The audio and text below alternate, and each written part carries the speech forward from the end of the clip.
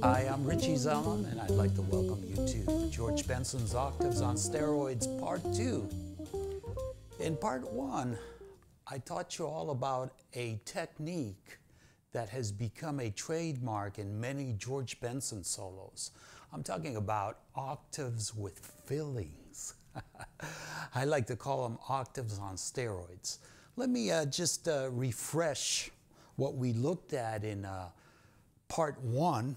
And if you want to know more about the details of this technique, be sure to look up the video. It's in the Jazz Guitar channel here on YouTube. So here we have an octave. If we insert a chord tone in between the two pitches that form the octave, like we have an octave with a third in it, because we form a third here, which of course is inverted to a sixth if we look at it from the lowest note in the octave. So that's where we get this sound.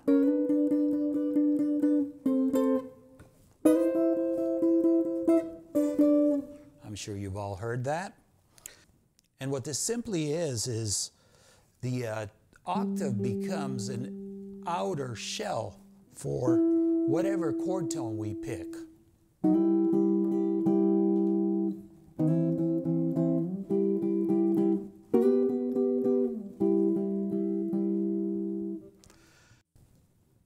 In Part 1, I taught you how to play scales using octaves and thirds.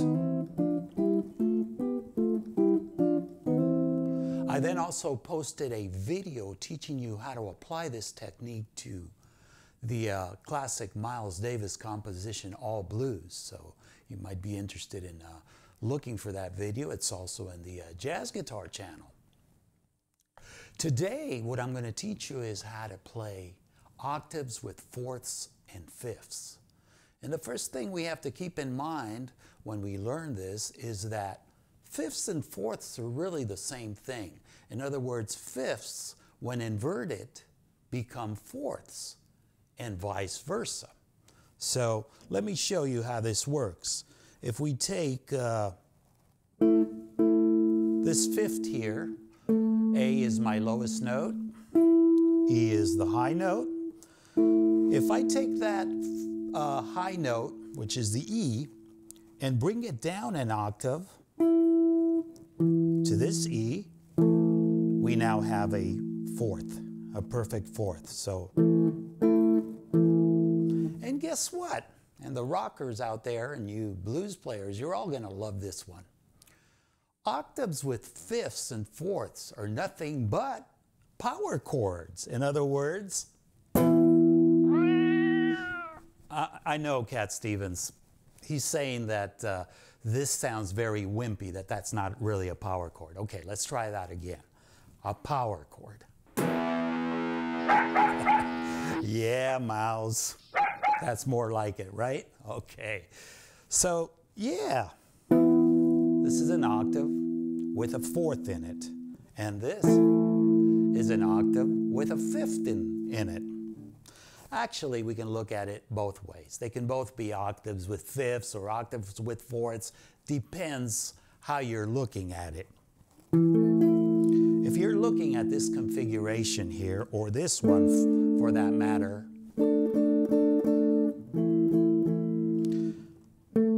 I have a fifth here from the middle note to the upper octave.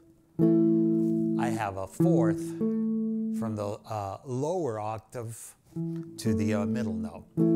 If I look at this one, I have a fifth from the lower octave to the middle note, and I have a fourth from the middle note to the upper octave. So it's really the same thing. So what you're going to notice is when I play these scales that I'm going to teach you, I'm kind of going to mix them around, okay? So there is no, set way to play them. You can mix and match as you please according to the sound you want to get, okay? So today what I'm going to teach you is 3 different scales using these configurations. I'm going to show you an A pentatonic that we can use over minor scales, and I'm going to show you an A mixolydian for dominant chords, and then an A Ionian. And I'm simply picking the key of A because it's very central and allows us to cover a lot of fretboard real estate. Okay? Now, there are 3 configurations. I've shown you 2 of them. The configuration that has a fourth from the lowest octave to the middle note, and the second one is the one that has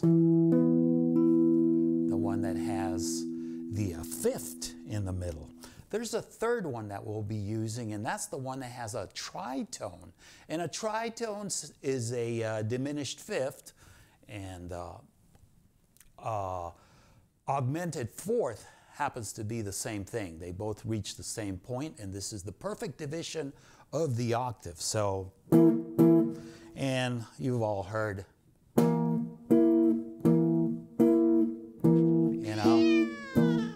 yeah, I know that's not the right sound. Okay. More like it.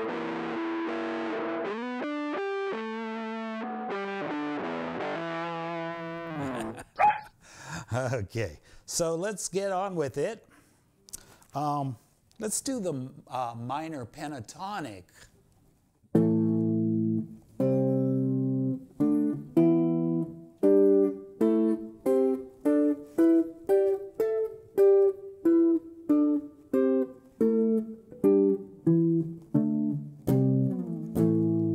There I played it using a fourth between the middle note and the higher octave. This is a classic power chord that most people first learn.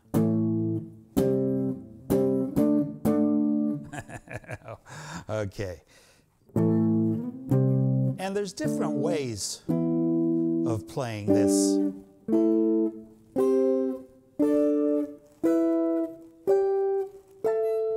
Now notice now I'm going to come down a different way than I went up.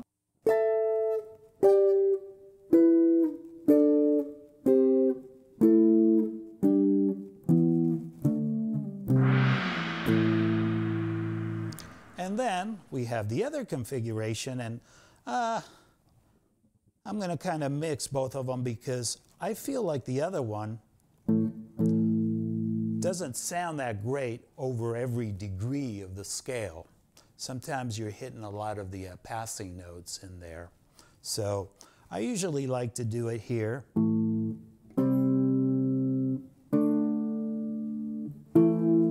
Here. Here.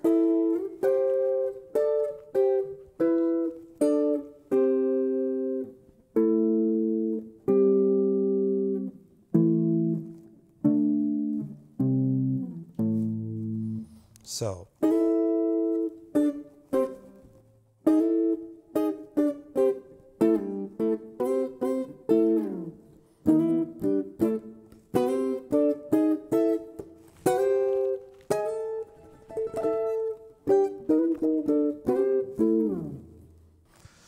okay, let me show you what we can do with a mixolydian, and we're actually not going to harmonize the whole scale with these fourths or fifths. We're just going to take the arpeggio, and what we do is we'll play the root, regular power chord, but then we throw in the configuration with the tritone over the third so we can get that flatted 7 in there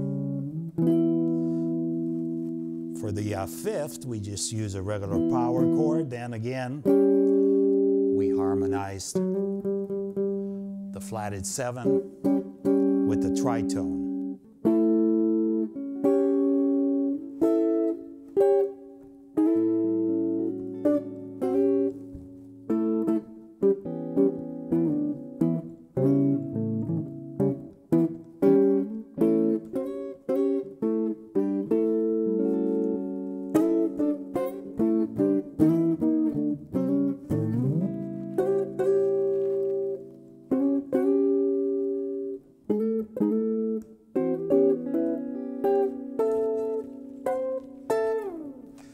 Okay, I'm going to show you one more, and this is for a major 7th chord.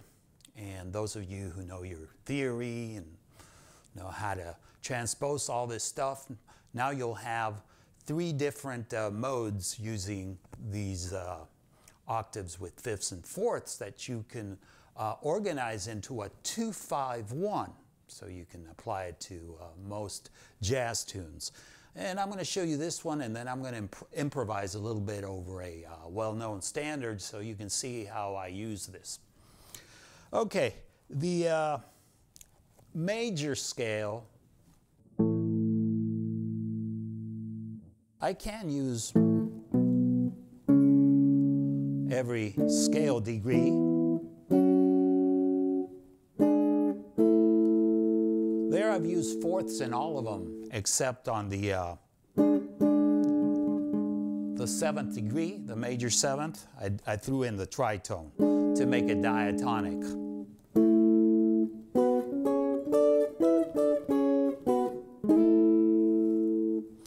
And we can play around with the different configurations, especially you know, throwing in some of the ones with the 5ths and some of the 4ths.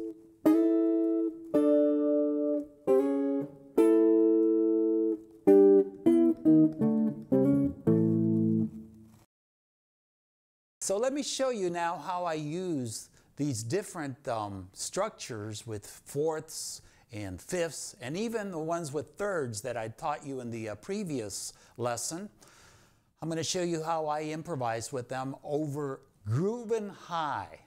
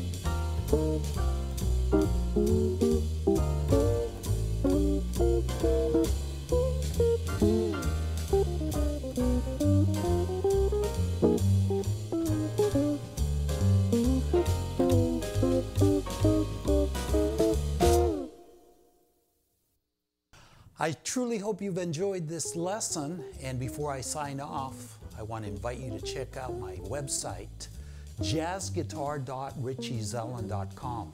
Here you'll find lots of great transcriptions by all the great jazz guitarists, as well as a lot of other wonderful resources, and they're all free. So I hope to see you soon, and have a good one.